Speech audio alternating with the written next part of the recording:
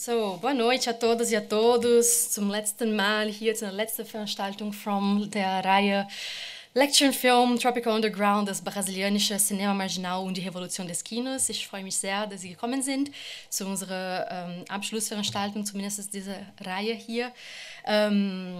Genau, Sie wissen schon bestimmt, diese Reihe hat im Oktober 2017 angefangen und wir sind sehr, sehr glücklich, dass für die, die durchgehalten sind und alle oder zu den meisten Veranstaltungen gekommen sind, haben Sie bestimmt irgendwas gelernt von diesem sehr speziellen Moment von der Filmproduktion in Brasilien. Und wir sind sehr froh, dass die Gäste und die Filme, die wir hier gezeigt haben, auch so eine Resonanz haben, dass diese Reihe nicht nur hier für das lokale Publikum, was natürlich unser erstes Ziel, aber auch, dass das eine breitere Wirkung oder einen Eindruck, auch in Brasilien haben wir schon Rückmeldungen bekommen von Leuten, die sagen, da in Frankfurt passiert was. Und die Leute sprechen über eine Kinobewegung, die manchmal unterschätzt wird oder nicht so gezeigt wird außerhalb Brasilien. Und deswegen sind wir sehr stolz auf dieses Programm und auch für den heutigen Abend. Also ich mache immer hier auf dieser Stelle auch Hinweise auf die nächste Veranstaltungen von Tropical Underground. Das schaffe ich heute leider nicht, aber ich kann schon ganz kurz zu unserer nächsten Lecture- und Filmreihe, weil Sie wissen schon bestimmt, dass diese Kooperation zwischen Filmmuseum und der Goethe-Universität existiert schon seit 5-6 Jahren, dass wir diese Lecture- und Filmreihe machen, 2 Semester lang über ein Thema oder über einen Regisseur und wir haben fest gemacht, dass unsere nächste Lecture- und Filmreihe über Chantal Akerman, die belgische Filmmacherin sein wird. Und wir werden dann hier 2 Semester lang, wie gesagt, über die Erfinderin der Form oder der Formen. Und diese Filmmacherin werden wir dann ganz im Detail analysieren oder erkennen oder wiedererkennen hier im Kino des Filmmuseums. Wir freuen uns sehr. Das Programm wird dann kurz vor Anfang oder in den nächsten Monaten dann veröffentlicht werden. Ab Mitte Oktober wird es dann hier losgehen. Sie werden bestimmt informiert werden, rechtzeitig über diese Reihe. Aber genau, zurück zu Tropical Underground, zum heutigen Abend. Wir freuen uns sehr, dass Juan Suárez aus Spanien gekommen ist und mit uns über Tonacci und Bang Bang und seine Filmproduktion hier zu sprechen. Wir sind auch sehr froh, diesen Film zeigen zu dürfen. Wie immer bei dieser Reihe, wir schaffen nicht immer also den Standards von Filmvorführungen, die normalerweise die Gäste von dem Filmmuseum gewöhnt sind. Aber wir freuen uns trotzdem, den Film überhaupt zeigen zu können. Deswegen sage ich das auf dieser Stelle schon, weil das auch für Menschen da ein Punkt ist, wenn der Film kommt. Genau, und zum Ablauf des Abends, Sie kennen das schon, wir haben zuerst einen Vortrag jetzt, dann haben wir eine kurze Pause und nach dem Film gibt es noch die Möglichkeit hier Fragen zu stellen und über den Film und den Vortrag mit Juan Suárez noch ein bisschen zu sprechen. Deswegen lade ich alle ein, hier auch nach dem Film zu bleiben. Und ein kurzer Programmtipp habe ich doch vom Programm des Filmmuseums, und zwar eine kurze Anekdote, dass Sie werden sehen oder haben schon bestimmt gesehen, dass in dem Film die Figur von Paulo Sérgio Pereio manchmal eine Affenmaske trägt und ich habe im Internet gelesen, dass diese Maske von einem Werbungsartikel von Planet of the Apes war. Der Film ist 2 Jahre oder so nach Planet of the Apes gedreht worden in Brasilien und zu einer so großen Zufall zeigen wir hier im Kino des Filmmuseums Planet of the Apes in Originalfassung nächste Woche, am 11. und am 13. Juli. Deswegen, wenn Sie jetzt vergleichen wollen, wie die Masken von der Original Planet of the Apes auf 35 mm sehen wollen, dann kommen Sie am 11. oder 13. Juli und werfen Sie einen Blick auf unser Programm zur Science Fiction, und das gerade im Juli hier im Kino läuft. Okay, genug von meiner Seite. Ich freue mich, wie gesagt, sehr bei diesem Projekt hier gewesen zu sein. Ich bedanke mich sehr bei allen, die durchgehalten sind. Und ja, hoffentlich sehen wir uns bei weiteren Veranstaltungen hier bei der nächsten Lecture- und Filmreihe. Und jetzt lade ich Professor Vinzenz Rediger, den Juan Suárez hier vorstellen wird. Vielen Dank.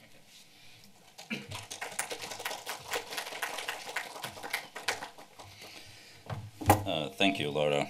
There's a saying in English that you should, rather than with a whimper, you should go out with a bang. And we decided that that was not good enough, so we're going out with a bang bang.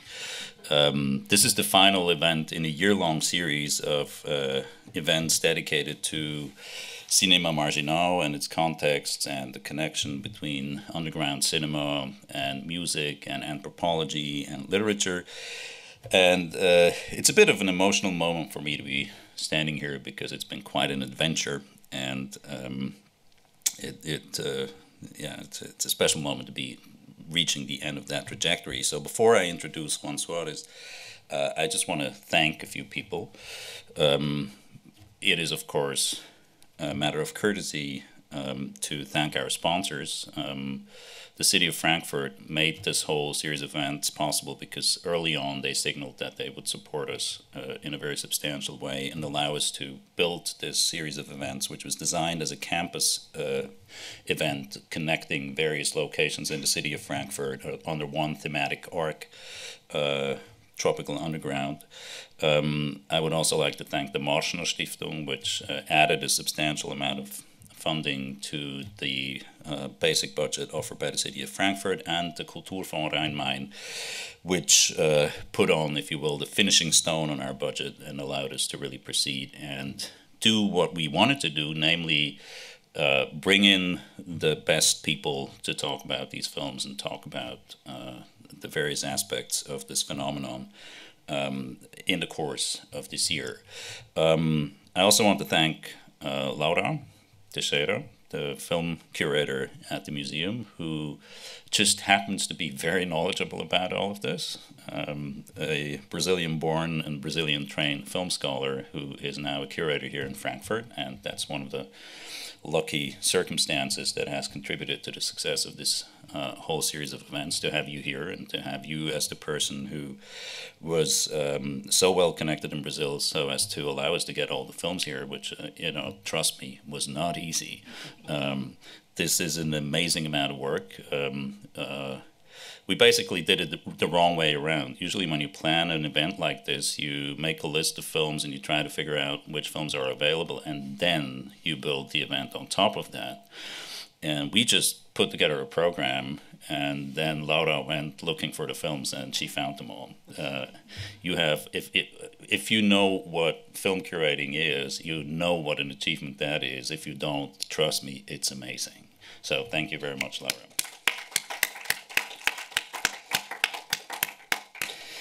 The other person I want to thank is Lily Bush, who was, I think the official designation was project assistant, but she really made things happen.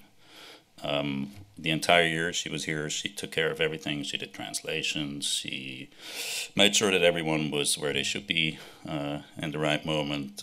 She contributed to the discussions.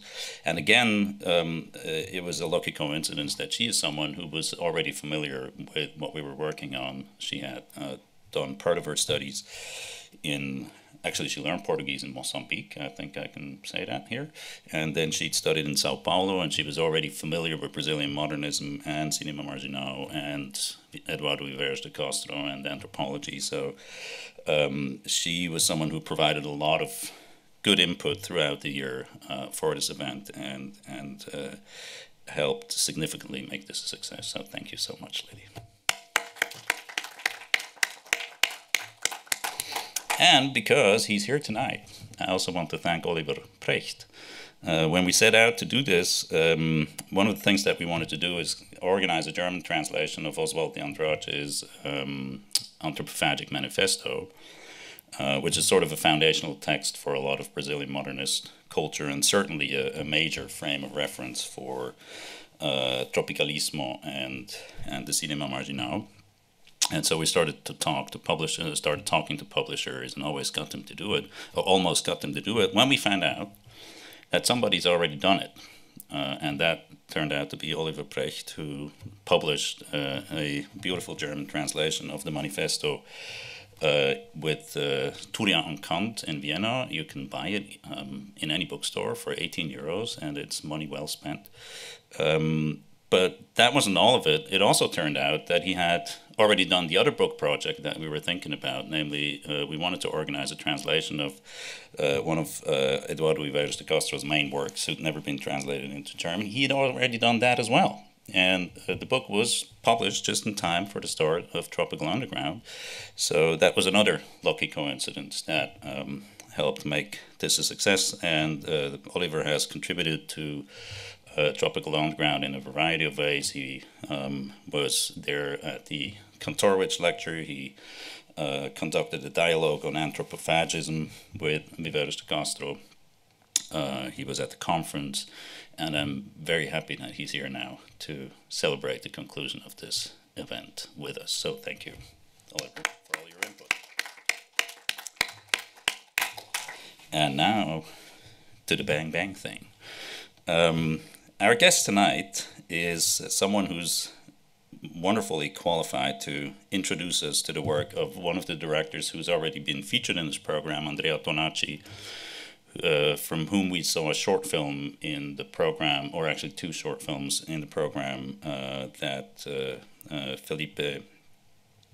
Leo Felipe curated 4 weeks ago, I think it was, more or less. But Andrea Tonacci is a really interesting figure in the cinema marginal context. Somebody who was born in Italy, then moved to Brazil as a child, and became one of the most interesting figures in that particular movement. Juan Suárez is uniquely qualified to talk to us about Andrea Tonacci and the cinema marginal, because this is a filmmaker that is sort of at the intersection of all his research interests. Juan Suárez is a professor of American Studies, American Literature at the University of Murcia in Spain, and his main interests of research are modern literature, independent cinema, experimental cinema, and sound studies. And if you have followed the series closely, you will have noted that one of the most challenging and interesting aspects of the cinema marginal is the soundtrack of these films and sound montage. And while Juan is not going to specifically address soundtrack that's not going to be the focus of the talk tonight, he is uniquely qualified to talk about this, because one of his books is actually a book on sound, which was published in 2007, called Pop Modernism, Noise and the Reinvention of the Everyday, which came out from University of Illinois Press.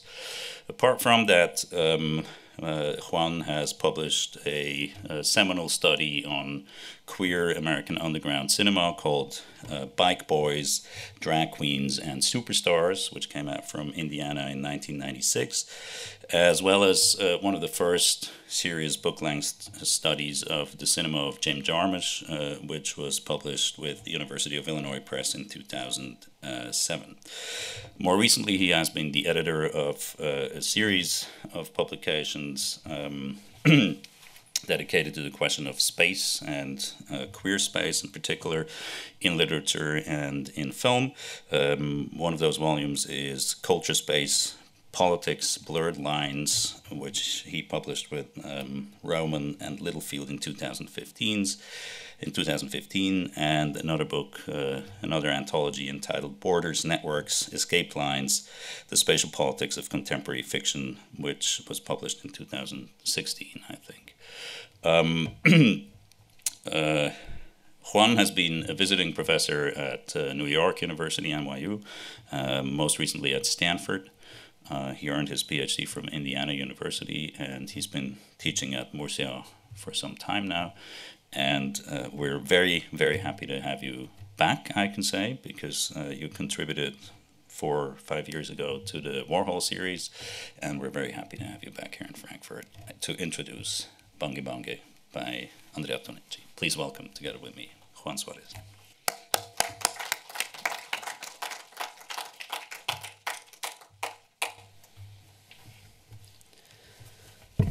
Thank you very much, Vincent, for the introduction. Thank you all for being here. Thank you for inviting me, again, Vincent, Laura Teixeira and Lily Bush for making me, for coordinating my visit and for, helping in helping, flying and lodging me, to the staff of the museum and the institute for their help with technical matters. I'm extremely happy to be part of this cycle of presentations, of this series of presentations, because of the uniqueness of the idea. I mean, I think this is the most. I mean, I can't be certain about it, but I'm fairly certain that this is the most extensive treatment that the cinema marginal brasileiro has ever had outside of Brazil. So I think it's a really unique occasion. I think you're very lucky that you've been able to follow this series and listen to the different speakers. The primary bibliography on these films is still overwhelmingly in Portuguese, so I think it's a really important thing to sort of show them outside of Brazil, and to get other scholars interested and other audiences interested in what is certainly one of the most radical, one of the most interesting, I think, film movements in the second half of the 20th century.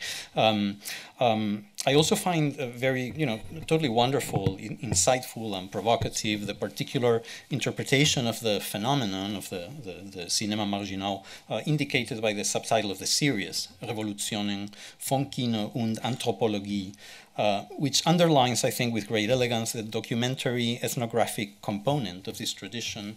It is a component that has not really been dealt with at any length in the main literature on the movement by people like Ismael Xavier, Robert Stam, Fernão Ramos, Jairo Ferreira, and others. But I think it's a very sort of important issue, and I'd like to start commenting on, three implications, I think, of this anthropological component in the marginal cinema. Also, because the director that I'm going to be discussing today, who is Andrea Tonacci, moved between fiction and ethnography, while at the beginning of his career, he leaned more toward fiction. Bang Bang, the film we're going to be watching tonight, by the way, sometimes written with an E at the end. Sometimes it's Bang Bang, sometimes Bangy Bangy. This is the furthest that he ever leaned toward fiction. But after he made this film and spent a little bit of time in exile, then he turned toward documentary and toward a fusion of ethnography and narrative, which marks, I think, his most significant late work. So I'd like to just underline three sort of implications of this kind of the anthropological ethnographic connection of the Brazilian marginal cinema. One implication is that this movement did not bring about only a revolution in the rhetoric of storytelling, telling stories in film. The movement also questioned and revolutionized, to a great extent, the languages of ethnography and documentary by underlining the constructed quality of all documentaries, by trying experimental ways of doing ethnography, by looking at cultural otherness in ways that are non-essentializing. Examples of these are the early films of Artur Omar that have been discussed, I think, by Ivana Benches earlier in the series. Films, this is a still from Triste Trópico, one of those films from 1974. These are films that I think count as one among the earliest examples of the essay film, or what we now call the experimental documentary. The films that Eduardo Coutinho also made in the 60s, sometimes made them, sometimes produced them, produced films by Leon Hirschman, and they also count, I think, as sort of, rather experimental ethnographies, rather experimental documentaries. Coutinho is best known for a film he made in the 80s called Cabra Marcado para Morrer from 1985, but it was still, a sort of retake on a project that he had started on the 60s. So I think, this connection of the cinema marginal and ethnography, alternative ways of doing ethnography, is very sort of important. A second implication is that the documentary quality of marginal cinema is not exclusive to the films that are explicitly labeled documentaries. I think that while most of the titles of the Brazilian marginal cinema are actually fictional films, they're never just fiction. And this is something that people like Fernão Ramos and Jairo Ferreira have pointed out, that these films also are at some level what Ramos called kaleidoscopic documentary fictions about the filmmaker's own universe. I mean, in some ways they sort of bear witness, they document, the circumstances, the lives, the sort of the desires, the social life of the people involved in them. But in addition, I think that these films are, sometimes involuntary, sometimes not so involuntary documentaries. of Brazil's unequal and conflictive modernization. So in some ways, they document, the way the country sort of, was experiencing a big second wave of modernization during the 60s.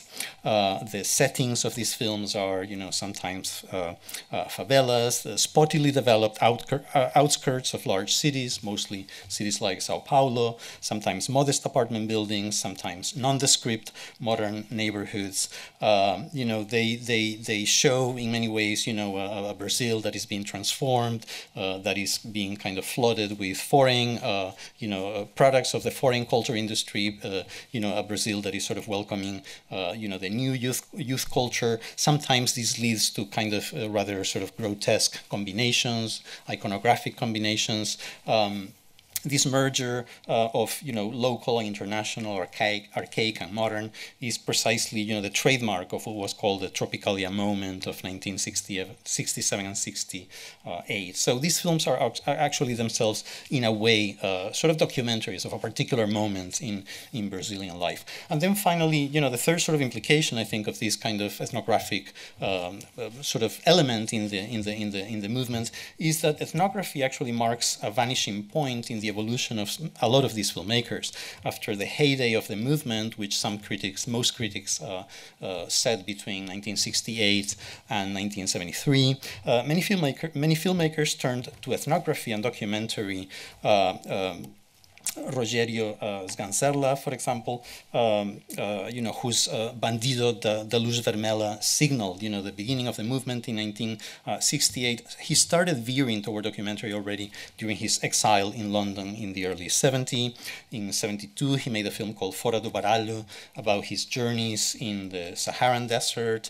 He later developed an obsessive interest in Orson Welles' abort to the Brazilian project, It's All True, Nem Todo é Verdade, Not All Is True. This is one of the titles that he developed as a reflection about Welles's earlier sort of documentary fiction, It's All True.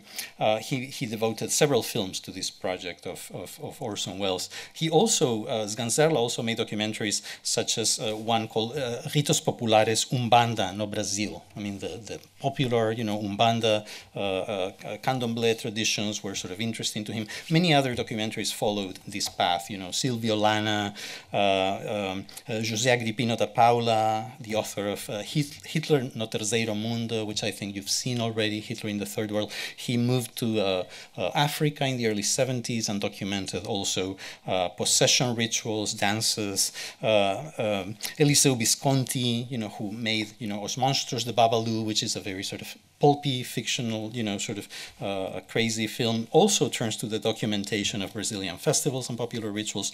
Even Giulio Brezane, who's in many ways, one of the pulpiest, most sort of fiction-oriented of these directors, made, travel footage with Andrea Tonacci of their wanderings across Asia, and he incorporated some ethnographic footage in some of his projects of the mid-70s. Anyway, this shift toward the anthropological mode is especially pronounced in Tonacci, because he, after, like I said before, after he returned from exile in the early 70s, he would just abandon celluloid for a while and started using video. And he also sort of quit the pop references of his early work, and he traded that for the world of indigenous communities. Among his most interesting late works are Conversas no Maranhão, a video on indigenous communities of the Maranhão, about their difficulties in holding on to their land and to their culture. On one of his last films, which is the one that you have here in the image, Serras da Desordem, or Hills of Disorder, was translated, is another indigenous project, which is sort of fiction, but it's also in many ways sort of, what you might call a fusion of documentary and fiction, and at the same time, it's a reflection about, what it means to document and what it means to try to capture, cultural otherness. However, Tonacci's main contribution to the cinema marginal, is the feature film Bang Bang, or Bangy Bangy, which is the one that we're screening tonight. Is going to be the focus of my intervention, and it's actually very far from these documentaries, from the fictionalized ethnographies. It is, as my title indicates, and I apologize for changing the title, which was going to be Cannibal Locomotion, and then suddenly it's something else. But it's actually the same thing, believe me. So it's like my title says, it's a mixture of pop homage, pop artifact, and art film. It is a knowing homage to Hollywood genre film, similar in many ways to the films that, to the earliest Ganserla films, to the films of Ivan Cardozo, to the films of José Mojica Marins, who's a precursor of all these, slightly younger filmmakers than him. But it's also a film that is influenced by contemporary European art cinema, especially by Jean-Luc Godard, and I'll sort of linger on that influence. And that stands also in dialogue with the styles of performance in vogue in the Brazilian experimental theater of the time. And I will sort of unwind a lot of this. It was, however, predated by several works that in some cases the distinction between fiction and documentary, but still sort of leaned toward the fictional. These works were Rogério's Ganserla Documentario, is a film from 1966 that Tonacci co-wrote and photographed, and Tonacci's own film that you've seen here in this series, Olho por Olho, or An Eye for an Eye, another film from 1966, which he wrote and directed, but was edited by Ganserla. So, the beginning they had this very intimate collaboration. Tonacci, at that time, in the early 60s, also photographed the films of other contemporaries, other filmmakers, perhaps less known, like Otoniel Santos Pereira, Silvio Lana, Livio Sintra. Anyway, Olho por Olho, the short that you saw in an early screening, and Documentario, a film that he made with Ganserla, and Ganserla is standing right there next to the critic Luis de Almeida Sales. Both Documentario and Olho por Olho were presented for the first time together at the Sociedade Amigos da Cinemateca in Sao Paulo, and they were introduced, these films, by this critic, this venerable, sort of more mature critic that you see there, Francisco Luis de Almeida Sales. In retrospect, critic and filmmaker João Ferreira regarded this screening as the first significant contestation to the hegemony of Cinema Novo. This screening that contained these two shorts by Ganserla and Tonacci and other works demonstrated that important films were being made outside the Cinema Nova movement by younger and at the time totally unknown filmmakers, or fairly unknown filmmakers. At this time, Tonacci, who was in his early 20s, was already devoting himself full-time to the cinema. He had quit architecture studies in his last year. Actually, he didn't graduate. And he was spending all of his time, much to the dismay of his family, of his sort of bourgeois family, in cinema clubs and holding discussions and participating in, very actively in the productions of some of his colleagues. At the time, excuse me, he had also been recognized as a little bit of a subversive by the authorities. He moved, he grew up in, was born in Rome, as Vincent mentioned, grew up in Sao Paulo, but he moved shortly to Rio for a while. But he had to move back to Sao Paulo when his house was raided by secret police looking for, sort of seditious propaganda. His following film was a political satire called Blah, Blah, Blah, which I think was also screened earlier in the series, was banned, and it had no public showings in the country, but still received an award at the 4th Brasilia Film Festival, an award given by the International Catholic Film Office. Okay, so taken together, the Documentario and Olho por Olho, which I'm going to discuss in a little bit of detail, contain a lot of the ingredients that appear later in Bang Bang. These two films are portraits of anomic middle class. Let me just show you a fragment of Documentario, which is, like I said, as Ganserla film, but it's also very much imbued by Tonacci's sensibility. I'll just let it play, I'll let it run behind me, and as I speak, that way you have something interesting to look at, and maybe if you want, you can listen as well. So, this is Documentario. In this film, I'll also be talking about Olho por Olho. In this film, two male friends wander through the city, through one of the cinema districts in Sao Paulo, discussing, talking about their lives, how bored they are, they don't know what to do, what film to watch. One of them is a cinephile, and the other one is a little bit of he's not so into film, and he's like constantly objecting to everything, like, oh, I don't like Italian film. Well, I just want to see something in color and with, big sound and blah, blah, blah. Olho por Olho depicts, it's not this one, it's another one, depicts another group of friends, for men and a woman from similar social extraction. They also look like, middle class or upper middle class kids. They meet to cruise through the city in the car of one of them, and they drive around, they talk about, the talk is fairly desultory, it's fairly sort of nothing, they talk about politics, a little bit of their life, they smoke, they talk about a little bit of a film, they listen to the radio. After a while, a friend of theirs, a woman, gets on the car and drives with them, then they stop, their girlfriend gets out of the car, goes into the car of some other guy, they follow them, eventually, the girl, the car where the girl is stops, and then her friends who have been following her stop behind them, and they pull out. They get out of the car. They pull out of the car the girl's new friend, and they beat him up. So there's this moment.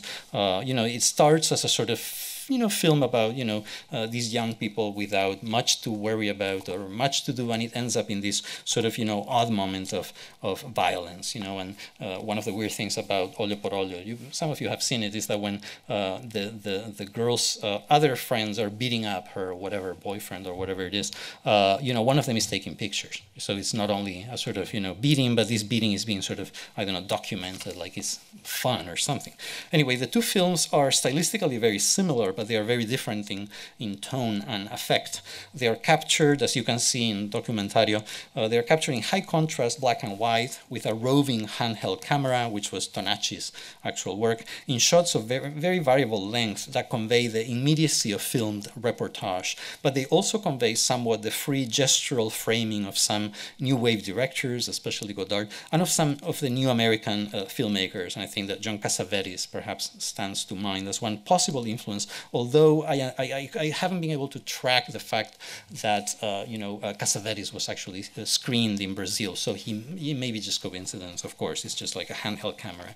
And the stylistic coincidence may not have anything to do with actual influence.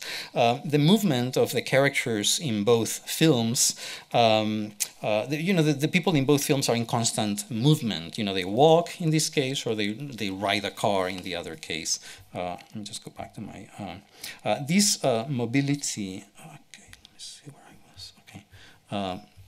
Their mobility underlines their their rootlessness. I mean, these are, again, kids without anything to do, without anything to really look forward to except maybe a good movie at the theater.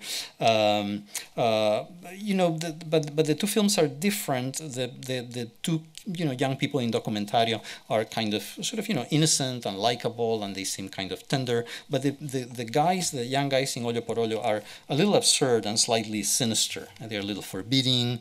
They look very clean cut, but they are occasionally rude. Like one of them reads a newspaper and throws it in the middle of the street, like in a completely ill-mannered way. And they prove quite adept at violence in the end. Even if their aggression seems to be motivated by jealousy, because it seems like there's something like that going on, that one of them is jealous of the girl getting in the car with somebody else. It is inevitable to read the random violence of Olho por Olho and the disillusionment of the two friends in Documentario, because a lot of the conversation is about being bored and about not really having much to look forward to. It's inevitable to read their situation against the backdrop of the military dictatorship that came to power in Brazil in March 1964.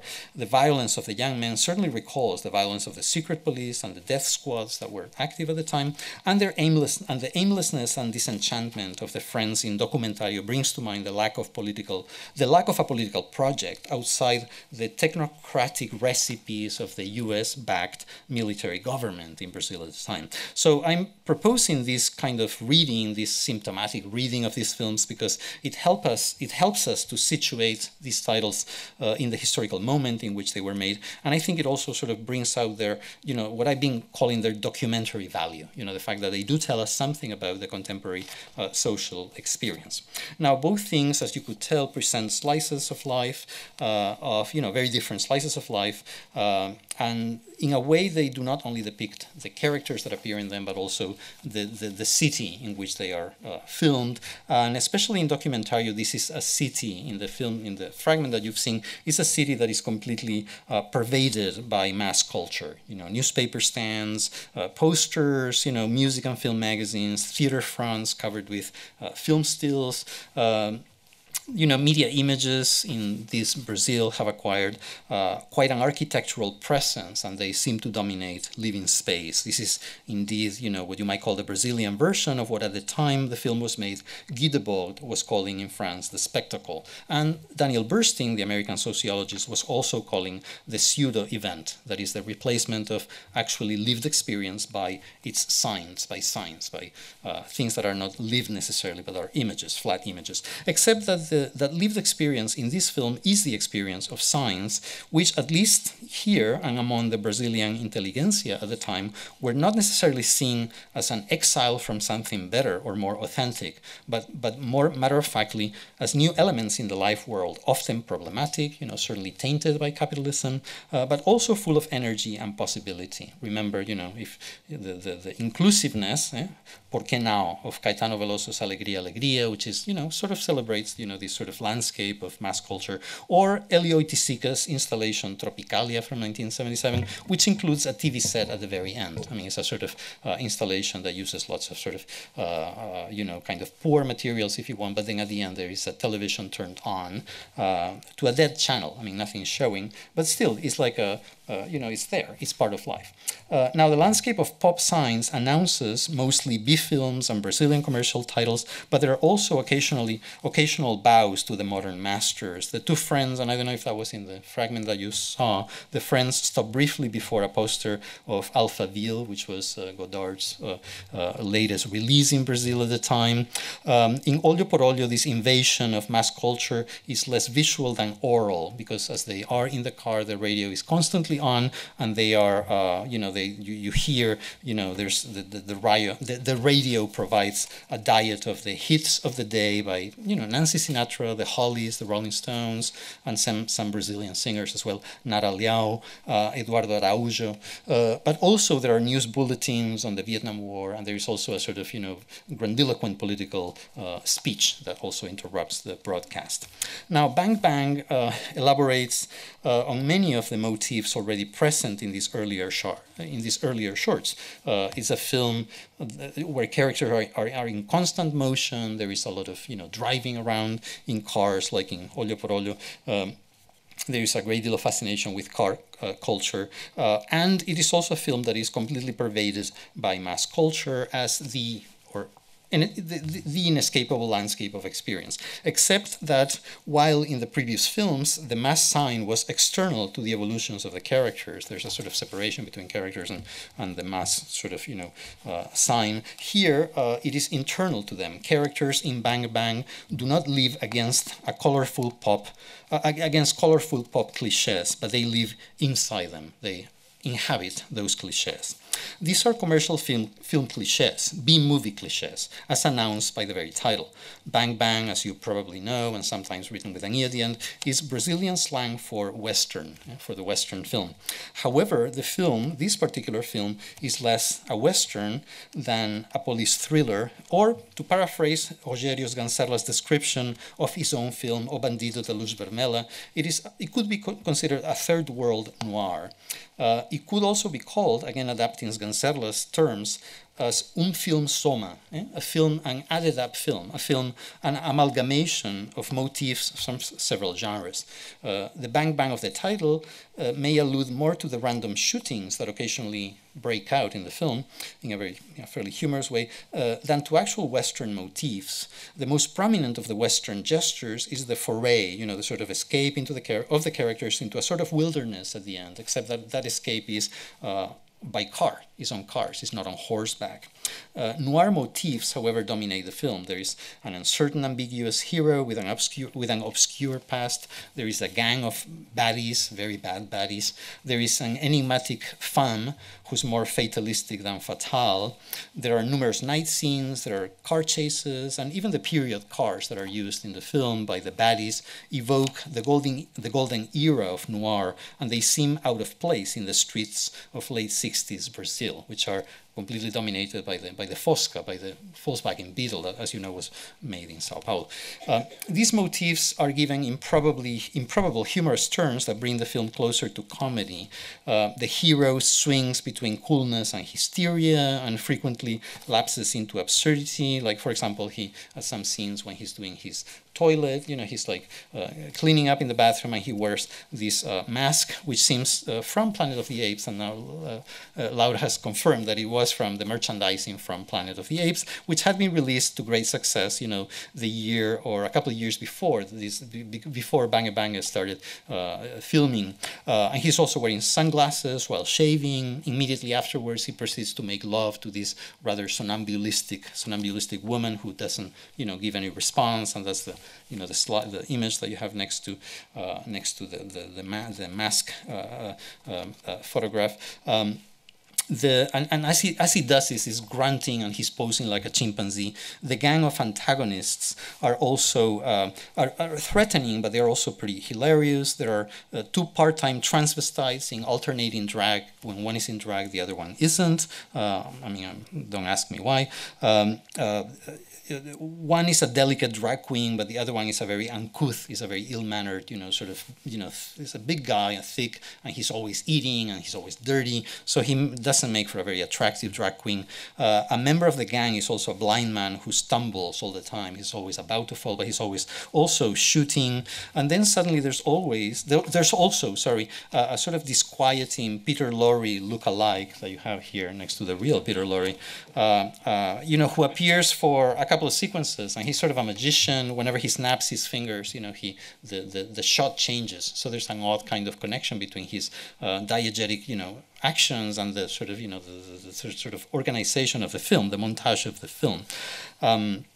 The evolutions of the blind man are, in particular, recall the risky physicality of silent comedy, and the blind man is the one in the center with the big sunglasses. There is actually a suggestion of Buster Keaton in his very well-timed awkwardness, and he's constantly doing very risky things that you think is going to fall off a car or fall out of an elevator. There are, in addition, in the film hints of sexploitation in the awkward sex scene between the protagonist in an ape mask and his, sort of sleepy, I guess, partner. And there are also subtle suggestions of a different kind of sexploitation. There are suggestions of homosexuality between the blind man, the one in the center of the image, and the thicker transvestite, the thicker tranny, who's the one eating a banana there with a very dirty face. There is you will see a couple of scenes where, they have been sort of sleeping in the back of the car, or in the back seat of the car, and both of them sort of rise from there, and they seem to be like zipping up their pants as if they had been sleeping together with their pants off. And then there's also a scene toward the end where they lie on the grass, and this thicker fellow over here is sort of lying down, like sort of passed out, and the blind man has his arm tenderly on his back. So now there are similar suggestions of sexual heterodoxy in other films, and I think was it Laura Denison talked about sexuality. Stephanie Denison, talked about sexual heterodoxy in other marginal cinema productions, but there are occasionally gay characters and drag queens, and what could be understood as sort of queer moments. Not many, but there are some. Now, these pop motifs are reworked with an experimental intention, and part of the experimentalism of the film is, for example, in the obscurity of the plot. The scenes succeed each other without any sense of causality or narrative logic. The film the Bang Bang is filmed in extremely long shots. Sometimes they're really virtuoso sequence shots. But these individual sequences are perfectly self-contained formally, but they do not cohere into a story. As you put them together, they're sort of very disjointed. The film actually seems more a collection of fragments than a story proper. And in fact, critic Ignacio Araujo has stated that rather than as a feature, the film was conceived as a series of tales on the protagonist, interpreted by Paulo César Pereio, who's right in the middle against the back of the elevator. A significant actor in this early moment of cinema marginal. Just like the storyline, the chronology of the film is also uncertain, and I will not say much about it because you're going to watch it, and we can discuss this afterwards. But it seems to me that there's, the film could be read as you are seeing it. The sequence. You could imagine that you are being given a chronological sort of, kind of statement of the story, but there are some scenes that could be read backwards or forwards. I mean, some scenes could have happened before you see them. In other words, the order of presentation may not be the order in which things have actually taken place. And there are some fragments of the film that seem completely out of the storyline altogether. There is, for example, an extended flamenco dance performed by the female protagonist, by the woman that the ape man sleeps with on the top of a roof. This dance takes place on the rooftop of a skyscraper, and you see the sort of the horizon, the skyline of the city behind her. And this seems to take place sort of out of sequence completely. I mean, it doesn't even seem to belong to the world of the story. It's something completely self-enclosed and doesn't connect with anything. And there are also some landscape shots that introduce the very last part of the film that again seem to be outside the kind of movement of the story.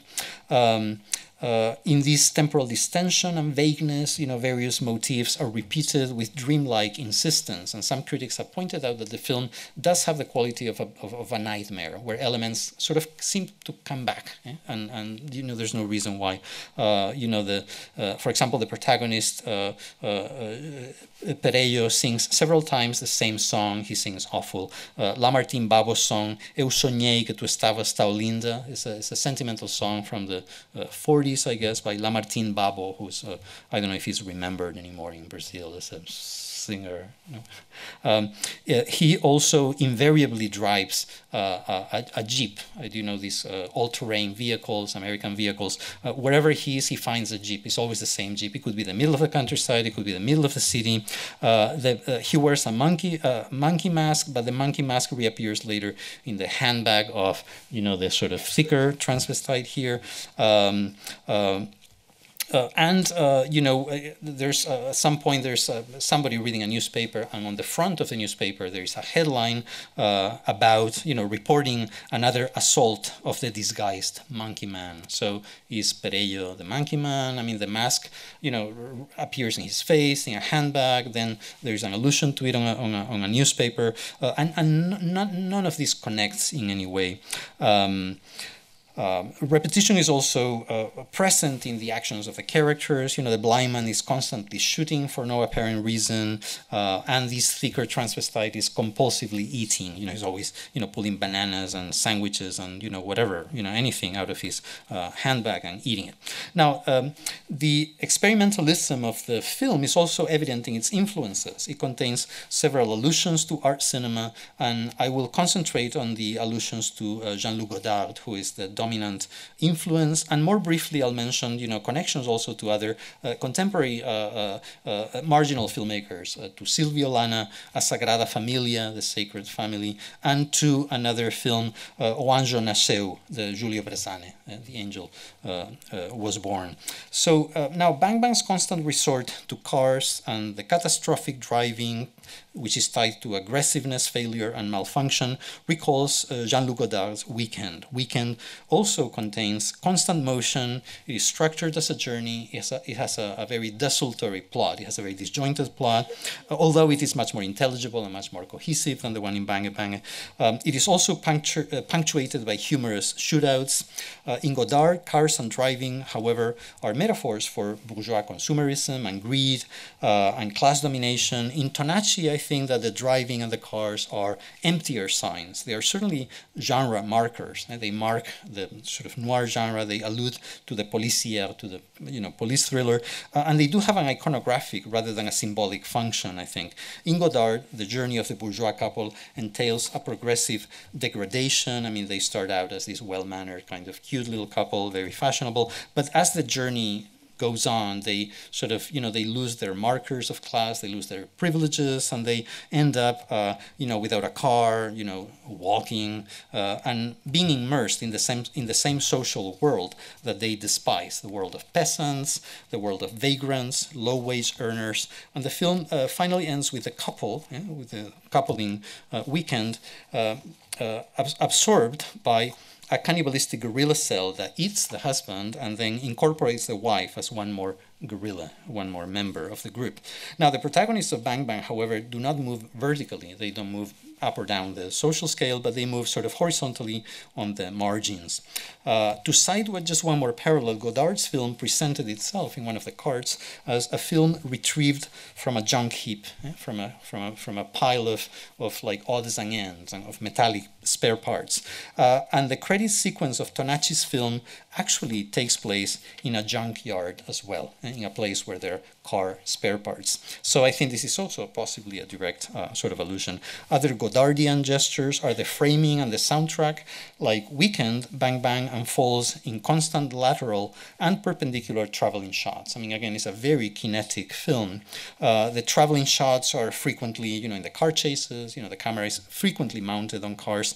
Traveling shots and pans are also sometimes pendular. That is, they move back and forth over the scene in a way that was first practiced by Godard, I think, in Vivre sa vie, Her Life to Live from 1962, in one of the multiple sort of cafeteria scenes when two characters are talking and the camera, sort of moves kind of as a pendulum, Sometimes you see almost the two faces. Other times you only see the back of the guy's head, and because the camera has been positioned in such a way as to sort of only show that.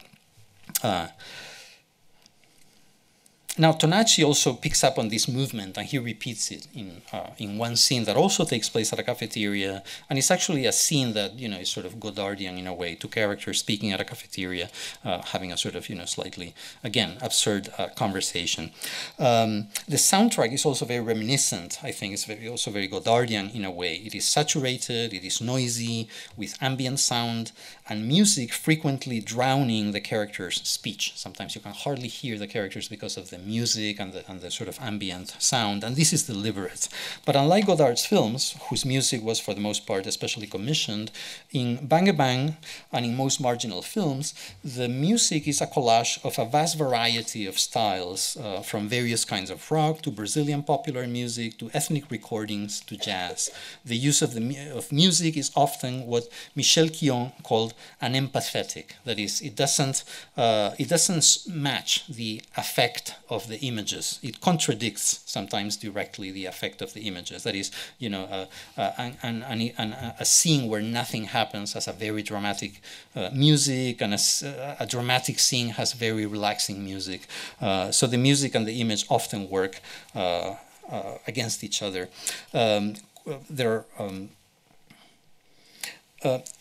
Bang Bang also stands close to films in its immediate orbit, to other, marginal films. And, for example, the plot and the characters echo those of Bresane's O Anjo Nasceu. It's another film about criminals. This time it's only two criminals on the rampage, haunted by the imminence of an angelic announcement. Like the members of Bang Bang, they break and enter, they assault and torture people, although they are a little more savage, really. They are both more ordinary, more believable, and much more savage than the characters, than the bad people in Bang Bang. And they also move by car. I mean, they're sort of stealing cars and using cars to move around. But Bang Bang is closest, actually, to Silvio Lana's A Sagrada Familia. Is another of is not one of the best known among the sort of the marginal films. Both Bang Bang and A Sagrada Familia were made simultaneously with a nearly identical cast and crew in Belo Horizonte, in Minas Gerais. a fact that is interesting to take into account because it sort of expands a little bit the geography of the marginal cinema. You know, it's not just Sao Paulo and Rio, but it's also, you know, there's also a little bit in Minas Gerais. You know, Neville de Almeida was from there. Geraldo Veloso, who did the sound for many of these films, was also from there. There's of course also marginal productions in Salvador, in Bahia. You know, as so you saw Meteorango Kid, right, which was made in a different location. Anyway, both A Sagrada Familia and Bang Bang were made by the same production company that was created by Silvio Lana, by the director of this film, and by Tonacci to finance their projects, and they tossed a coin and they said, okay, we have money, so which film is going to be produced first? And it turned out to be this one, so they made this one, and then right away they made Bang Bang, but sometimes in the same locations, and like I said before, with very much the same crew. Now, A Sagrada Familia is similar to Bang Bang also in topic, in story. It's actually a film that follows Godard's Weekend more closely than Bang Bang, because it's about a bourgeois family who go out into the countryside on a little excursion, but the journey never seems to stop, and they sort of, as the more they travel and the further they get into nature, the more they seem to degenerate, the more they sort of scream at each other, and they become violent, and they become, sort of unstructured, and they sort of, kind of dissolve as a family. They end up sort of, becoming a little bit barbaric and losing all sort of civilized manners. The soundtrack, like that of Bang Bang and of many other marginal films, is quite experimental and stands in a very oblique relation to the visuals. And this is, again, something that is a bit of a motif, as we were sort of talking before, walking into the room. Okay, so I move into the, I have a few more things to say, not many. Let me move into the last part, which is about just general comments about the sort of aesthetics of marginal cinema, how Bang Bang is part of that aesthetic.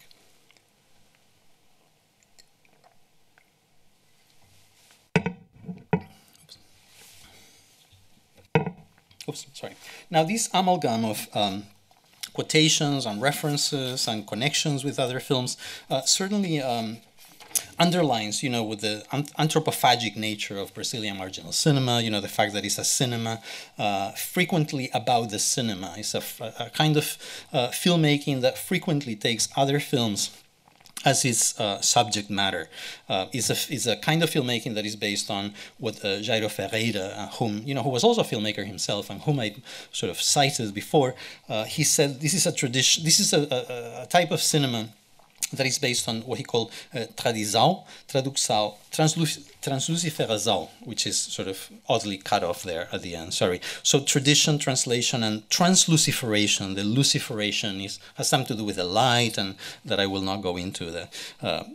But anyway, these are films that are, again, extremely referential. And again, one of the main references is, what Sganserla called the last 50 years of bad cinema. Sganserla said, we're taking the last 50 years of bad cinema and turning them around and producing something that results in the immediate negation of the apparatus of mass culture. That is, these films offer frequently a critical version of the cliché of mass culture, and this critical version might lead to a different form of consuming film and mass culture, and perhaps indirectly to a different way of being in society and understanding the world.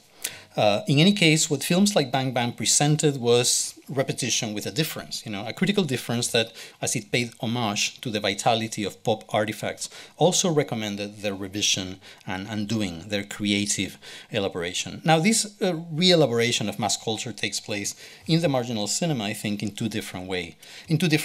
One of them is inflationary, by sort of exaggerating the style of mass culture, and another way is deflating that style, that is, letting pop cliches, letting mass cultural cliches, cinematic cliches, run on and on and on till they unwind, distend, expand in time in such a way that they become just iconographic markers of the popular, but emptied out of narrative, direction, and symbolism. It seems to me that this is the road taken by Sganzerla and Brezane in the films that they made for Bel Air Productions in 1970. Now, Bang Bang stands halfway between those two modes, I think. It is still a recognizable narrative, even if it's very opaque. It does have an inflationary quality because it does exaggerate many of the traits of excuse me, film noir, and of other, sexploitation, of other popular styles. But at the same time, there is a lot of narrative distension. There is a lot of, letting those sort of gestures and styles unwind and dissolve and fray, and sort of kind of, become an endless kind of, statement that doesn't lead anywhere. Now, the combination of deflation, and in addition, this deflation is infused by a very emphatic, overheated emotionalism. I mean, there's often anxiety, hysteria, violence, disgust that seems to come from nowhere because, again, the story doesn't bear this out. The stories are kind of disjointed and don't seem to justify these extremities of feeling. And these kinds of effects revolve upon themselves, searching but not finding a release. Now, the combination of narrative deflation and emotionalism results in a sort of nauseating assertion of corporeality, an insistence on the presence of the performers as bodies, as sort of bodily presences. It is never a comfortable presence. I mean, bodies in these films, and especially in Tonacci's Bang Bang, you will see are often trapped, compressed, pushed, full of awkwardness and impediment. They stumble on each other, they rub against each other and against the things of the world in ways that are painful to watch. This is a discomfort that is enhanced by the lengthy exposure, and you will see many of those moments in Bang Bang. Now, this insistence is tied to a difficulty in verbalizing. Fernão Ramos has pointed out this trait in marginal film. Characters speak platitudes, they speak like formula, they say things that don't really mean anything, or sometimes communication is obstructed and circuitous, misunderstanding is frequent, sometimes gesticulating and screaming end up replacing words, and such non-verbalism often finds a prolongation in a disturbed orality, in disorderly eating, or its inverse, vomiting and spitting.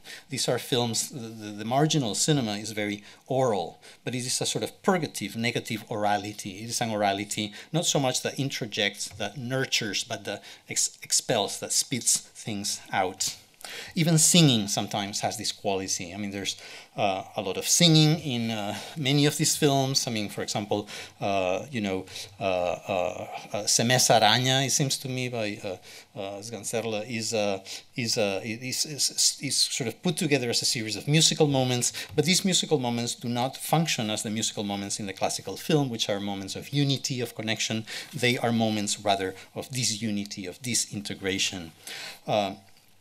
In many ways, marginal cinema, with this kind of mistrust of verbal language, is an Artauddian cinema. In some ways, this cinema extends the considerable influence that Antonin Artaud had on the Brazilian avant-garde, at least since Augusto and Haroldo de Campos and Decio Pignatari championed him as one of the inspirations for their group Neugandres in 1952.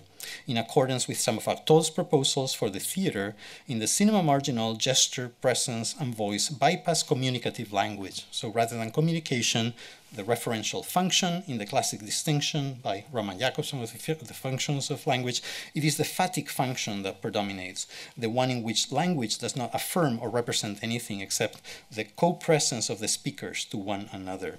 What is transferred in linguistic or paralinguistic exchange is affect and intensity.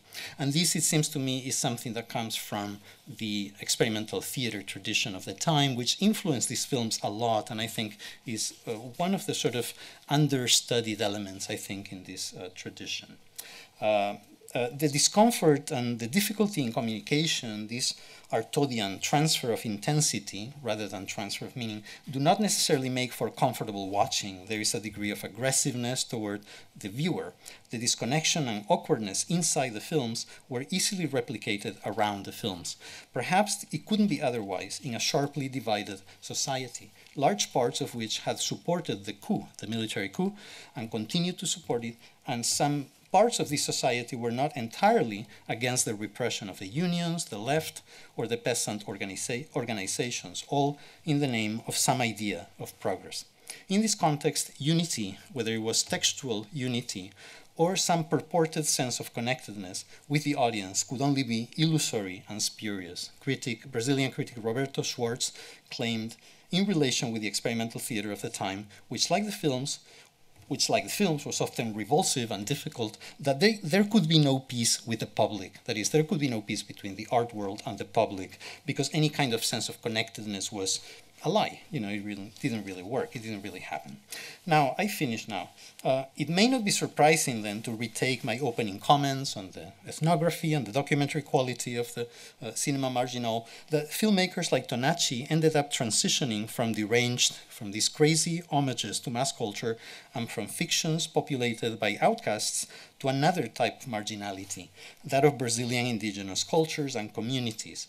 Like the outcasts in his films, unlike the despised products of the culture industry that he sought to reevaluate and explore, the native communities, the indigenous communities, stood against the cultural, economic, and social normality that threatened to engulf them. In these communities, Tonacci found again popular agency, outsidedness, resistance, nonconformity. These were once the qualities of a sector of youth to which he belonged and whose sensibility he captured in his early films. Later in his life, he found these qualities again in indigenous communities, struggling for survival.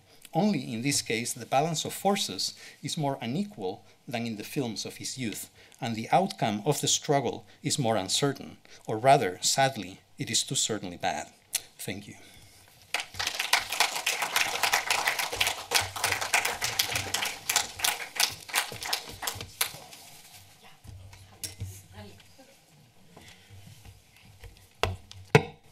Thank you very much, Juan, for this amazing introduction to the film, and at the same time some sort of revision of the other films we have seen here. So I thought it was a great talk to finish the series. Thank you very much. We're gonna have yet now a 10-minute break. The bar is still open. I talked to them, and it really should be open this time. And we'll start with the film in about 10 minutes or something. Thank you very much. Thank you.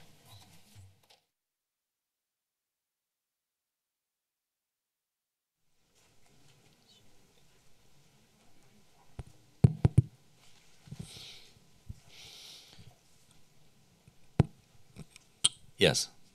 John, let's hit it right away. Yes, please. When we were walking over, you invited me to think a little bit about what was going on in the soundtrack. And so I did. But I just wondered if you could talk a little bit about the interplay in the film between what film scholars call the diegetic and the extra-diegetic sound. And I'm thinking especially of the title sequence, because it's there that there's a kind of fusion. He shoots the gun and the title bang comes, so that you get this kind of strange traveling between what's happening in the world of the fiction and then what's happening in the world of the film, right, in terms of that space outside of the story, which is nevertheless accompanying the story. This happens a lot in this film, and there's a sort of strange way in which he keeps playing with which space we're in.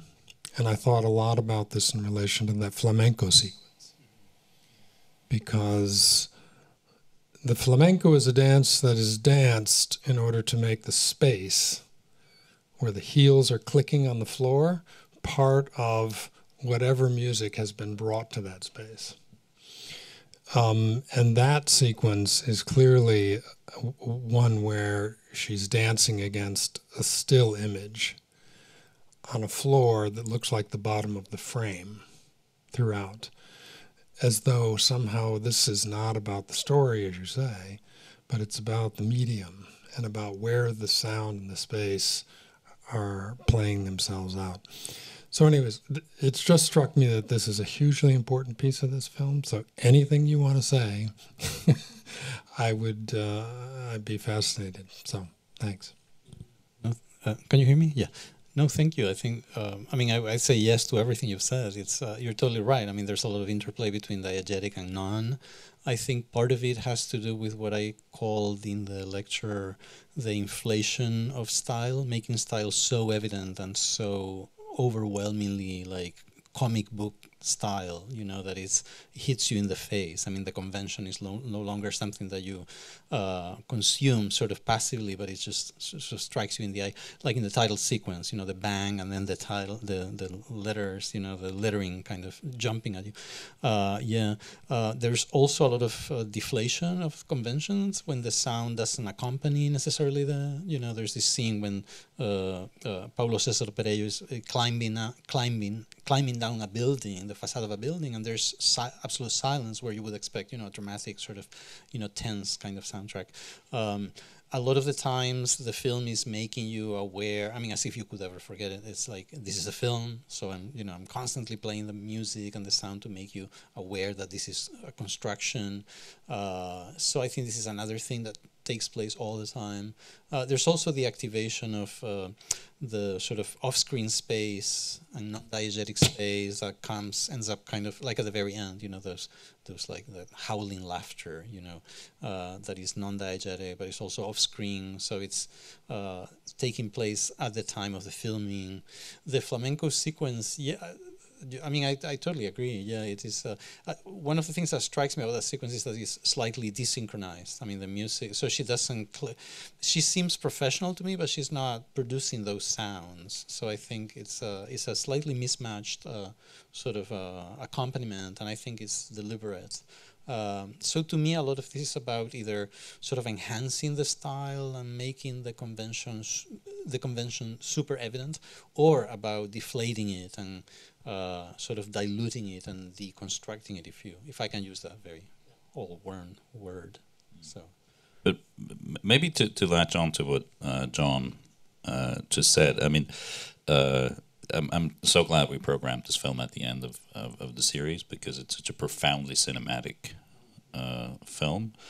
It's very much about how much cinema you can get out of almost nothing, and John was already getting there when he said, you know, it's about the medium, and I think one of the signature scenes, of course, is the one with the Peter Lorre lookalike, who's introduced as a magician, you know, with the white dove and the chorus and everything, and then it's he does the finger snipping. So and the finger snipping always, you know, is of course a magic trick, because people appear or disappear, but it's also, he also marks the cut. So it's sort of an acoustic marking of the editorial process, or of montage. And yeah, I wonder if you could comment on that, on the finger snipping. Sure. I mean, I think again, it's about making the convention evident. This time, you know, exactly what you said. You know, marking orally, marking acoustically the shot change. It also seems to do other things that we do not see. When Perello is in the bathroom, you know, they yell food. And then when he comes out, there's like more food on the floor and plates, and somebody says musica, you know, music. And then there's the jukebox that wasn't there before. So it seems that, you know, in addition to like marking the shot changes and the cuts, I don't know, he generates this reality out of nothing, which is exactly what film is about, is creating these spaces and these locations out of, you know, juxtaposed shots, but the reality doesn't necessarily exist there. I think there's also a sort of enjoyment of sound as sound. I mean, of course, the snipping is like okay, you could see it as the clapboard that, you know, that marks the beginning of the shot and it's used to synchronize. But there's a lot of enjoyment in sound itself. It seems to me like there's a lot of enjoyment in music, in movement itself, as something that is like fun to watch. Exactly. Yeah. Maybe we could describe it as the fun of taking the narrative value out of dramatic music. You know, purging it of whatever dramaturgical function it may have had. John, you want? I was just going to throw one more thing. The other place that the snipping is very conspicuous is in the flamenco. And there it's supposed to have a status within the dance of punctuating, articulating one move in another. But it, as you say, it's not synchronized, so that there's a very funny way in which its task is frustrated, even when it's being used not as magicians, but as part of a performance that is, all taking place in one shot, essentially. So there's some kind of displacement of its function, even as it's being put before us as a function. We watch it go awry, sort of thing. Yes, Sonia, please. Yeah, if I may add something to that, it seemed to me, I would totally agree, and it seemed to me that the film really is, the film sound is constructed on this clash between, on one hand, this playful way to play with film music conventions, and on the other, on these disturbing noises and sounds that come over, like there is like also like his sound and this sound of it seemed to me the sound of a magnetic tape rewinding.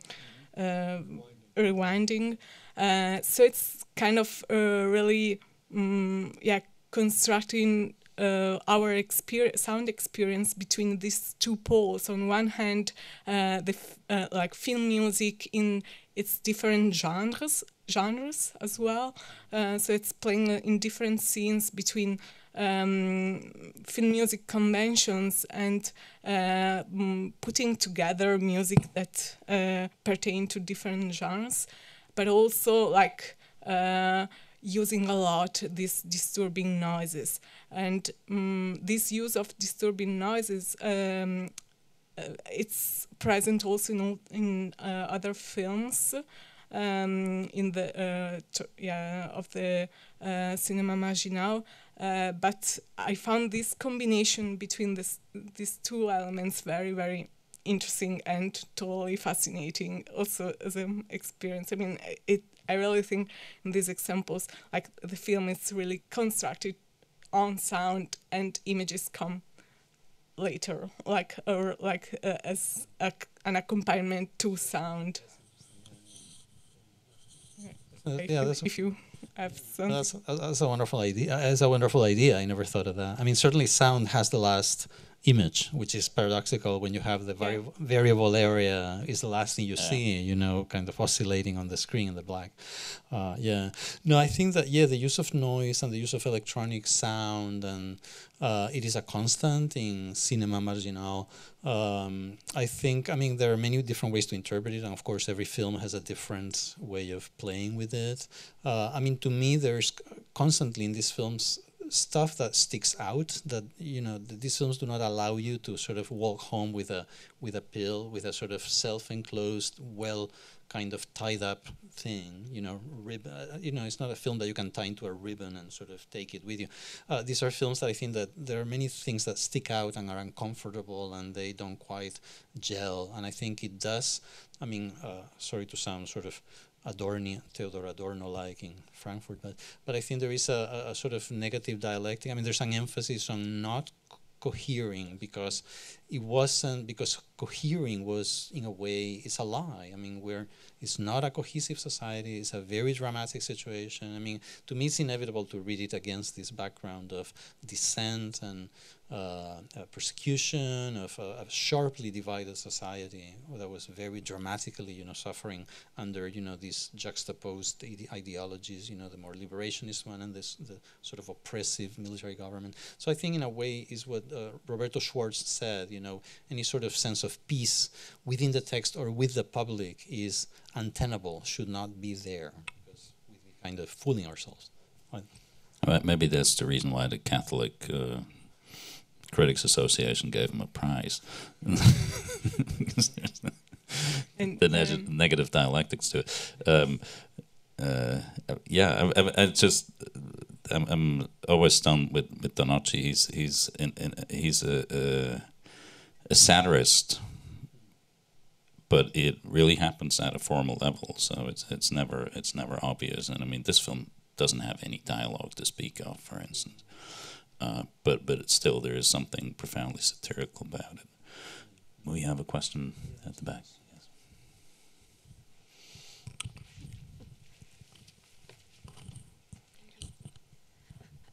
I just wanted to come back to the question of the magician once again, because I think his role is very fascinating and very interesting. We've already mentioned the character of his magic being kind of a cinematic power as well. So I think he's a very interesting figure if we relate him to the figure of the filmmaker as well. So filmmaking becomes something powerful and magic in this scene, and it's very entertaining and it's funny. But in the next scene, he's in this elevator, he's in this enclosed space, and he pulls out a gun.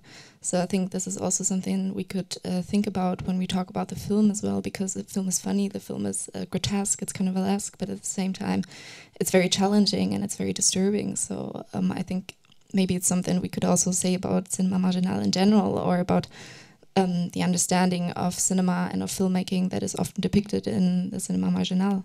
And I was wondering that would make sense to you, or if you could say something about that and about the role of the magician in this context, in this sense. No, I think that, I mean, it's a wonderful statement, you know, the duality, I think, between magic, I mean, creating and generating something sort of dazzling and fantastic in the sense of fantasy-like, and at the same time having a sort of a disturbing element, having a sort of cutting, sort of potentially dangerous element with a gun, and he's genuinely threatening, I think, in the elevator when, you know, are you police? No. Does that work? Yeah.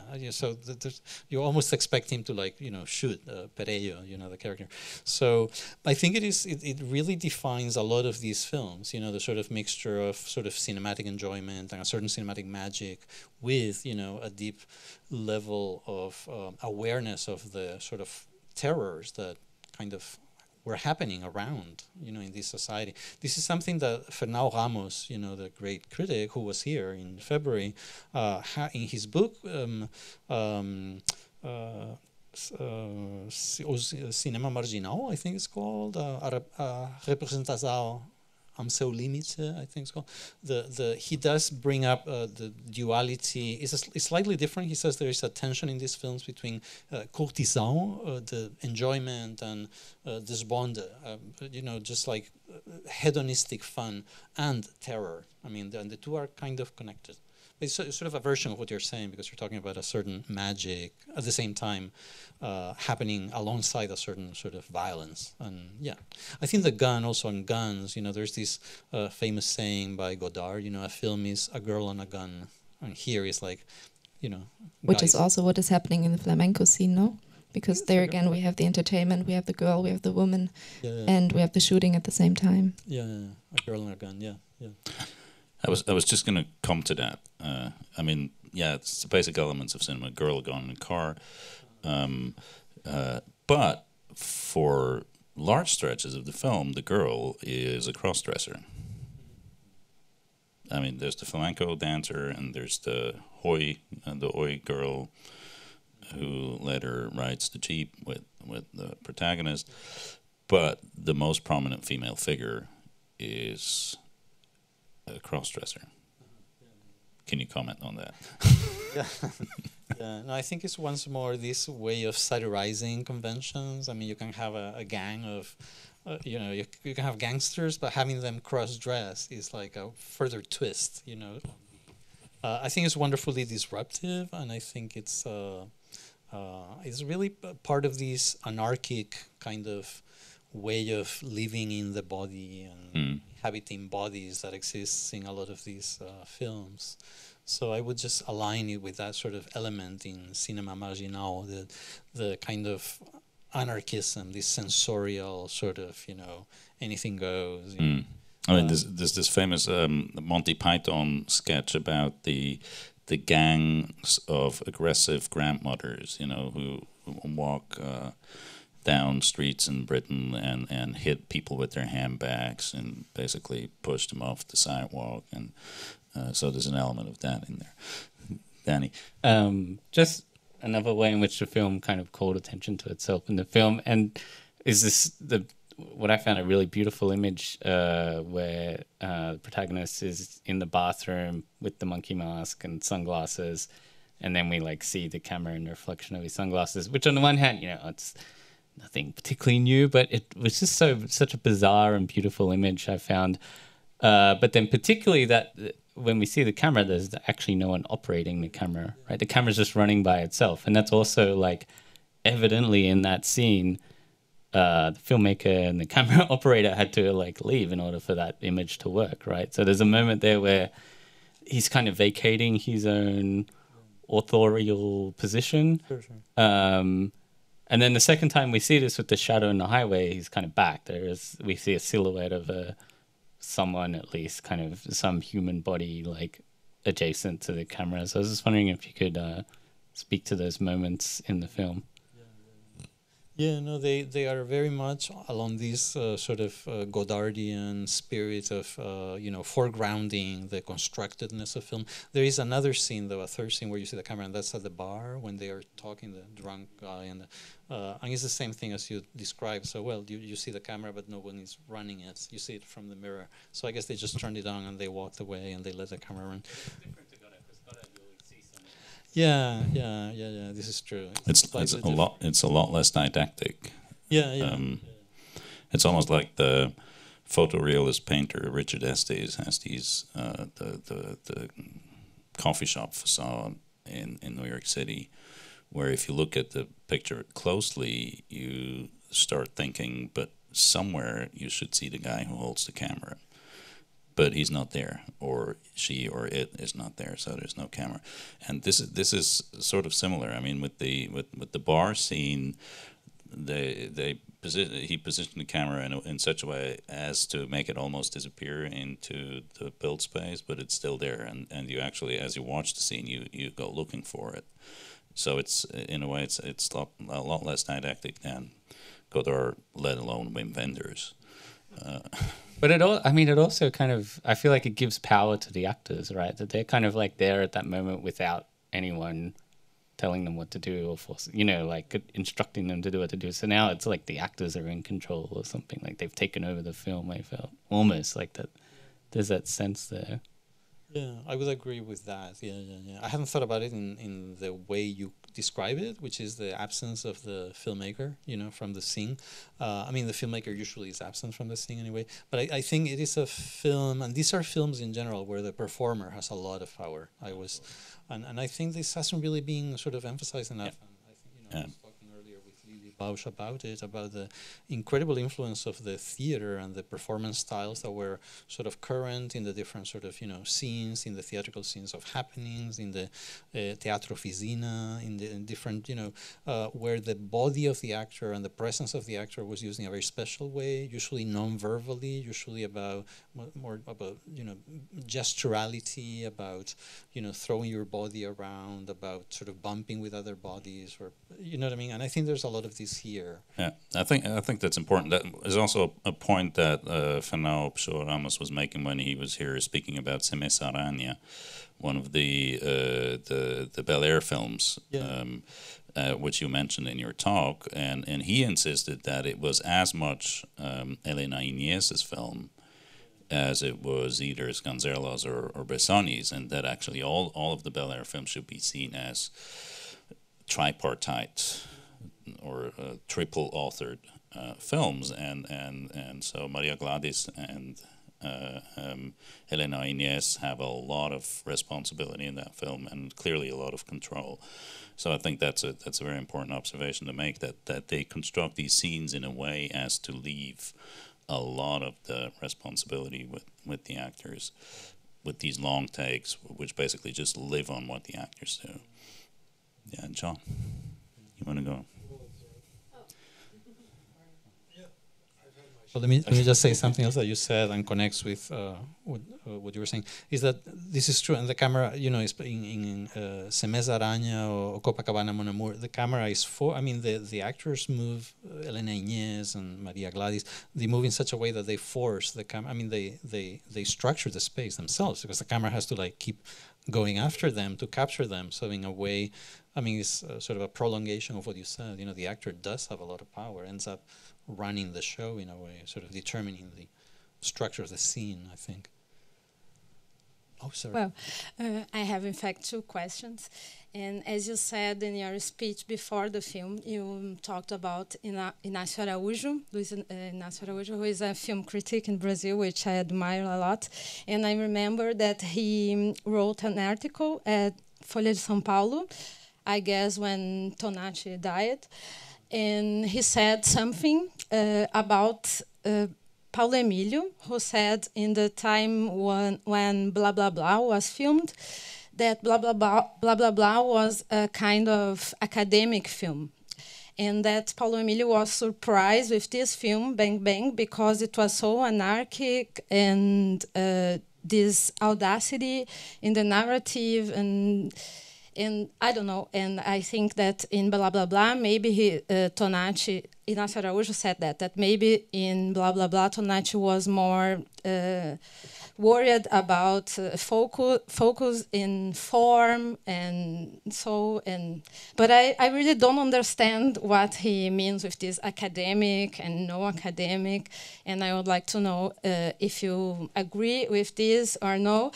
And the second question, I don't know if you saw Já Visto, Jamais Visto, the last film. Okay. Yeah, it was about this, the relation with this last film from Tonacci and the rest of his career, because I think I was talking with Laura before, because I think all the directors in Cinema Marginal, they are very emotional, and I think it's something about the time also, like in Bang Bang, it was an anarchic time also, and then they became very emotional and nostalgic at the end. As Carlos Reichenbach, for example, he didn't finish his last film, but he told me 1 month before he died, he told me he was filming a film about birds for his grandsons. And I found a connection about this and Já Visto, Jamais Visto, Já Visto, Jamais Visto, which is it's a family film. And yeah, I would like to know what you think about it. Okay. Well, about the first one, I've read that comment and I couldn't understand it either, what it meant by saying that the film, that blah, blah, blah, is academic.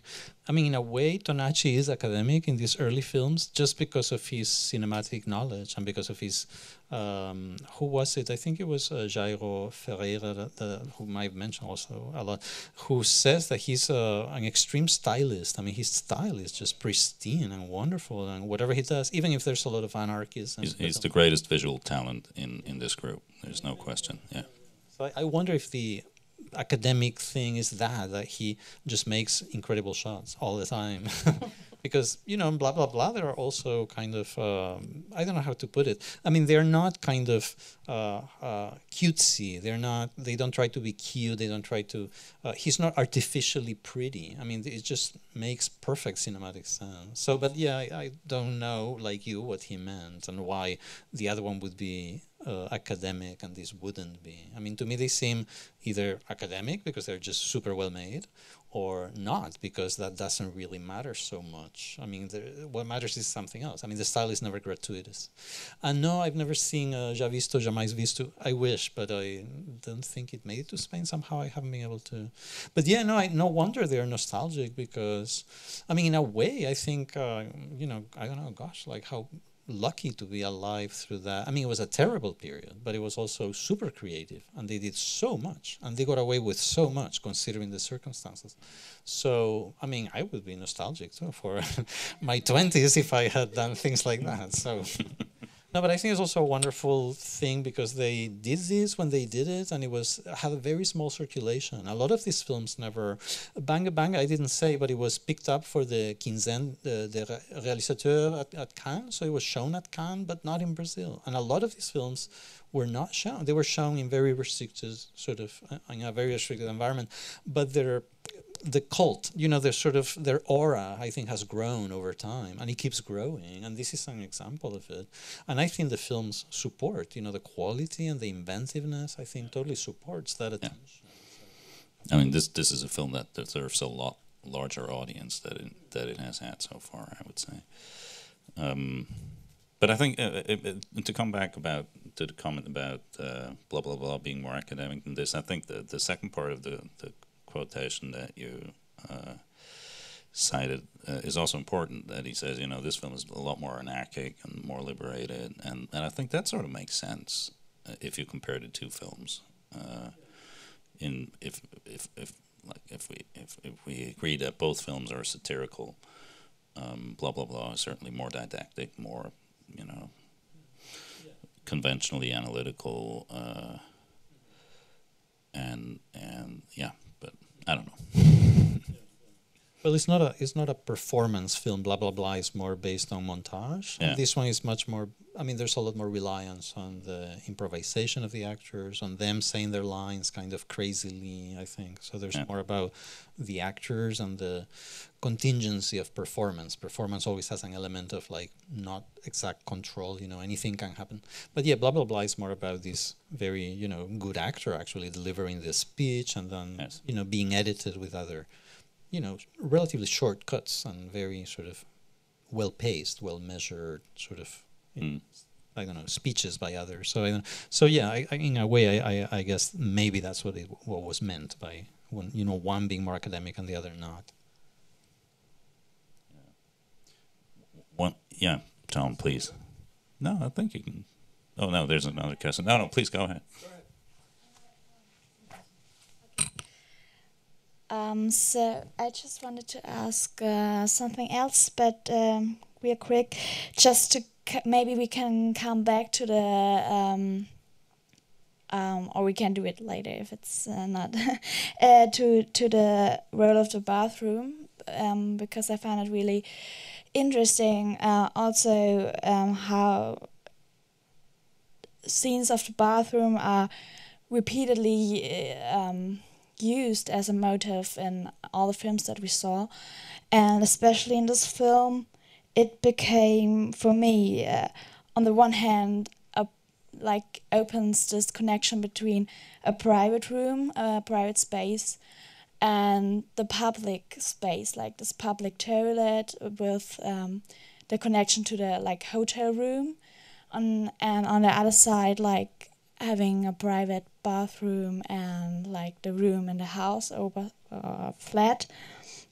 And I was wondering if that was also to mark this kind of transition between a private space and a public space through this,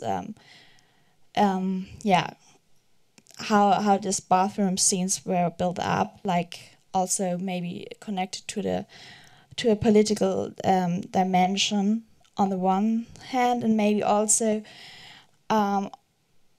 on the way that these films work, on the one hand the use of popular films and music, going out, but also reflecting on the inside system, if that maybe is also a way you could read this.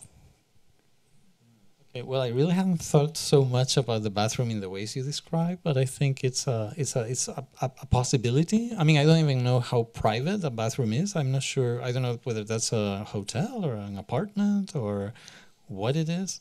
I think that, usually bathrooms in classical cinema are not something to linger over. Like, for example, I don't know, Psycho by Hitchcock created a scandal by showing a shot of the toilet. Bathrooms are something, associated with bodily functions, and they are to be glossed over. You usually don't accompany characters into bathrooms. So I think this is here, there at the level of iconography, there is a sort of undoing of, some taboos in classical film, where bathrooms are sort of glossed over. I think it's an ultimately private space. And again, showing it and showing a character taking his time with his toilet or something could be a carnivalesque moment, a moment of emphasizing the body and foregrounding. Although you don't see him do anything sort of, uncouth, but, you do see him naked, and then he gets dressed and stuff. These are kinds of things that sort of classical films show you the final product. They don't show you, I don't know, Humphrey Bogart putting on his slips or something. So I mean, that's one thing that I can think about in terms of the bathroom. Reminds me of John Carpenter, who made a film called Dark Star, which was a satire on 2001. And he said that what prompted him to make that film was that a lot of questions remained unanswered in 2001, such as where the bathroom was. And so, but I think it's interesting to raise that question and to think of these films in terms of the kinds of spaces that they address and that they construct. And Reichenbach has a film that's almost entirely set in a small apartment or in a hotel room that resembles the one in this film, and another space that where you normally don't linger, but that is frequent and has many appearances actually in Cinema Marginal films, is the parking structure. You have a lot of scenes in those parking garages with these elevators, which are inherently cinematic. You just put your camera on there and move the thing, and it gets interesting right away. It's another way of getting a lot of cinema out of almost nothing. But it's clearly one of those spaces where you normally don't linger. I mean, these are non-lieu par excellence, nondescript spaces where you park a car and then you move out.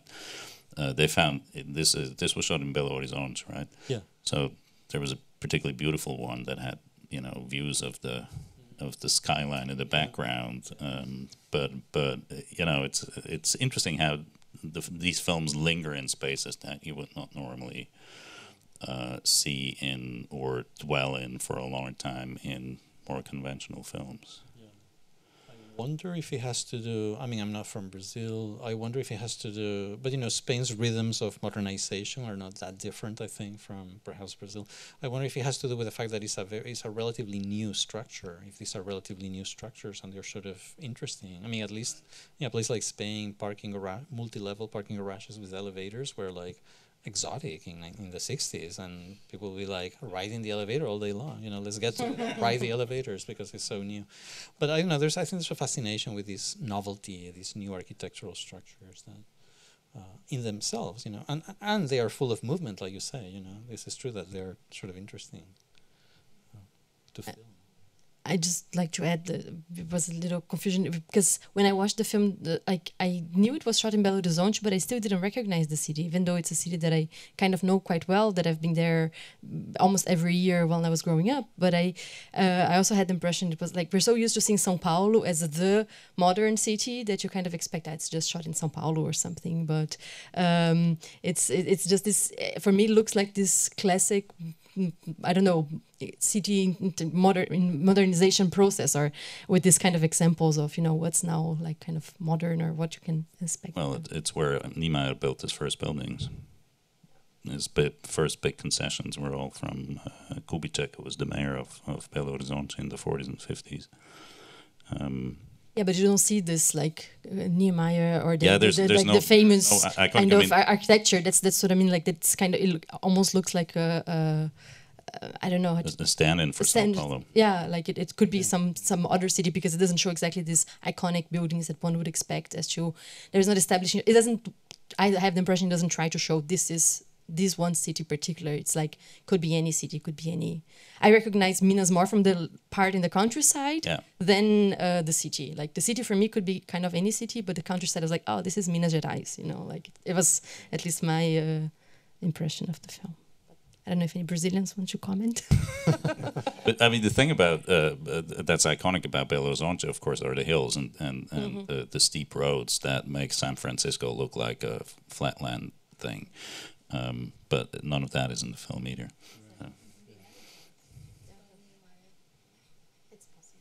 Yeah. Just a quick follow-up on the question about politics.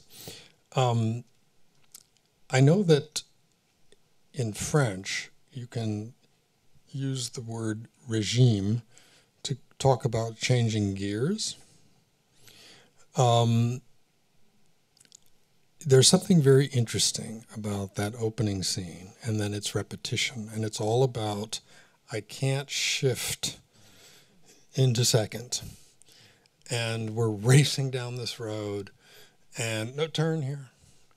And tourner, you know, to turn is to shoot a film. I mean, there's something about the way that scene puts the political question right in front of you.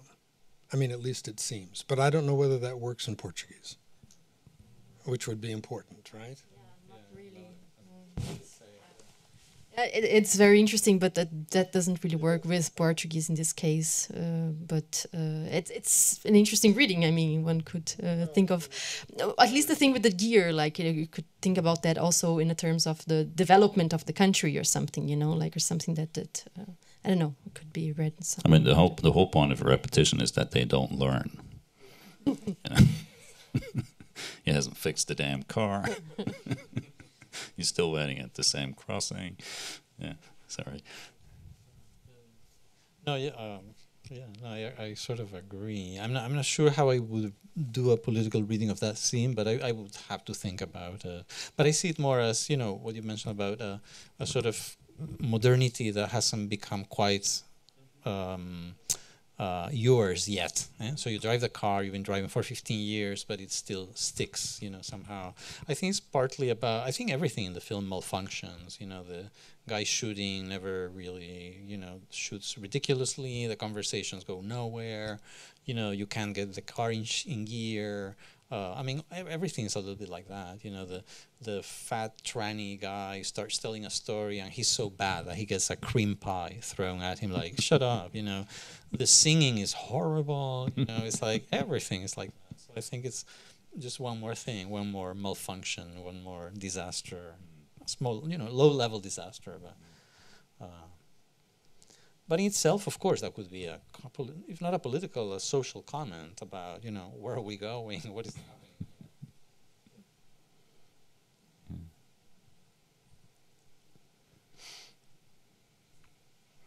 Okay. I think that's it. Thank you so much, Juan. Thank you for staying. For the introduction, for the discussion. Thank you all for coming and for participating in this event. And yeah, I think we learned a few things. Definitely. In the course of this year. Yes, and I'd just like to remind you all, if you missed any of the lectures, they're all available online on our website, tropico-underground.de. They're also on the YouTube channel of the German Film Museum. And yeah, I hope to see you in some next event here in the Film Museum. And thank you so very much, Juan, for coming and sharing with us this film and this talk. Thank you very much.